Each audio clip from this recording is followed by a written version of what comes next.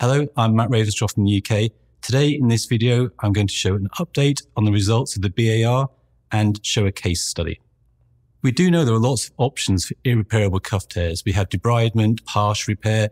We can cut the biceps, do tendon transfers, and of course there's the SCR. I'm also going to comment on the balloon, but the one I'm going to talk about today is the Bursal Acromial Reconstruction. Is SCR suitable for all patients? Well, we know it works well in the younger patient, no arthritis, a good cuff, a good functioning shoulder without any arthritis. But that's not every patient. So in the elderly patient with no arthritis, with a good compensated shoulder, we want to preserve the joint. And that's where we came up with the Bursal Acromial Reconstruction. So it's a graft, a human dermal allograft, which we fix to the undersurface of the acromion, and then the humeral head bears on this, which stops the pain. It acts as a cushion in between the humeral head and the acromion. But Gus Mazarka's study actually showed it also helped to recenter the head, reduce some of the force on the deltoid, and to more normalize a defective cuff shoulder. So my results for the BAR, my first case was in December 17.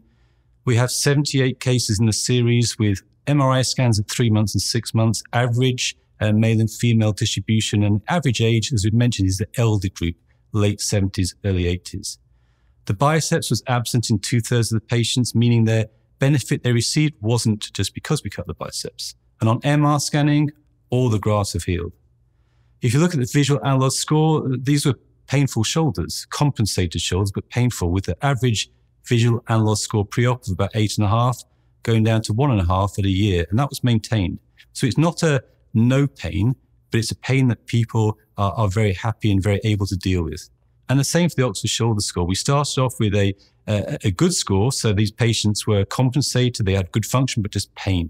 So the increase in the Oxford Shoulder Score is because of their pain relief. On the scans that we can see at 3 months, you can see a fluid line between the graft and the undersurface of the acromion. At 6 months, that's gone. So the graft heals.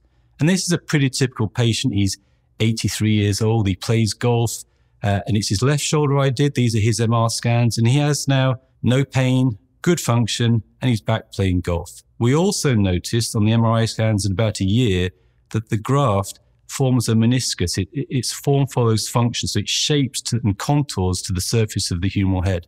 Of course, we can't talk about results without talking about complications. I had one patient who felt something go, and it was one of my sutures or a knot that failed. I trimmed that back and she was fine. I've had one patient with acromial pain, and that settled down. I've had no infections. Early on in my series, I used to resect the clavicle and the acromion, but in 2 patients I had an acromial stress fracture.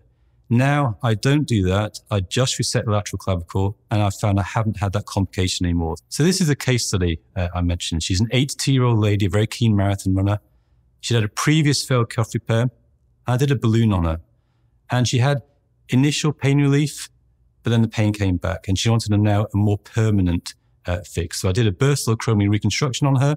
At the time of doing the surgery, she was 9 months post-balloon, and I could see, as on the video, a lot of plastic debris still in the synovium. I did the BAR on her, and she's done very well at 3 months, and at 6 months, and a year, and now 3 years, she's still doing very well, and importantly, she's still running.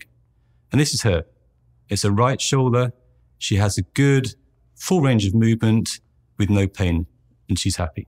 So looking at my results and comparing my results of my BAR to my balloon. So I have more BARs, 78 versus 32 balloons. The Oxford Shoulder Score needs to be more than 6 to be significant, and it wasn't in the balloon, but it is in the BAR.